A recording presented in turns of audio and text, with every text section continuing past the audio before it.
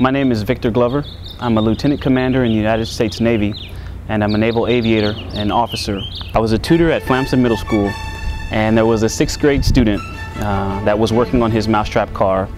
And I had been studying investment casting in an industrial engineering class at Cal Poly, and I would literally take things from Cal Poly to this middle school classroom teaching to 6th graders what I was learning in college. And I would talk to them about what I learned, and this particular lesson was about gear ratios and transmission in actual automobiles. And so I gave them some ideas about things they could use to make their mousetrap cars more efficient, faster, go further. I had taught them a little about investment casting, and this student comes up to me and has a block of styrofoam, and there's a coat hanger stuck through the middle of it. And he says, "I want to show you something." And he breaks it open, and what's left is he took a hot glue gun and filled in this hole that he had dug in the styrofoam. And the coat hanger was the axle for his mousetrap car.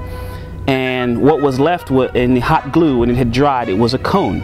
And he says, "I made a transmission." And I taught them about gear ratios, and what he was going to do was wind the string from the small end to the big end so that the gear ratio would start off high and go lower, so that it would start his car off in a higher gear and then roll it down to the lower gear and make it go faster. And I'm not the most emotional person in the world, but you know, my heart was beating. You could probably see it through my shirt.